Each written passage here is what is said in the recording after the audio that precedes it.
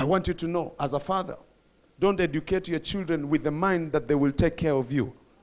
There has been a wrong mentality with many fathers taking their children to school.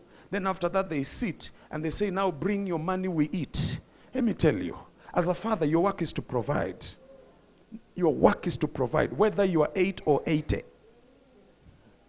Oh, let me come closer. Whether you're 9 or 90, your work is to provide. Raise up your children, empower them so much, let them get good jobs, let them be stable in their businesses, and ensure at the same time you're so okay that you don't have to depend upon them to be able to take care of you. If they want to do it, let them do it. But you have structured your life so well, you have invested so well. Even at 80, you can still feed yourself. You can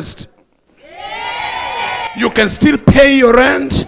You can still live in your house because you worked day and night so that you may not be a burden. As a father, raise up your children. Empower your children.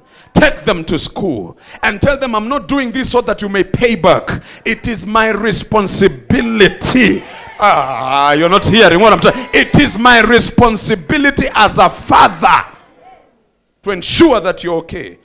If they bless you, that's okay. But don't demand it because you are blessed.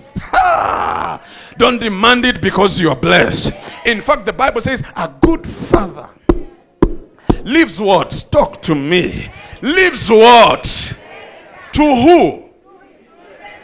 He's not even talking about to the children. He's leaving an inheritance to the grandchildren. That means you're working not just to feed your children, but you're working to feed your grandchildren. I wish I had a witness in this house. May God push every man to that level. I say may God push every father to that level. If you believe it, shout a better amen in this house.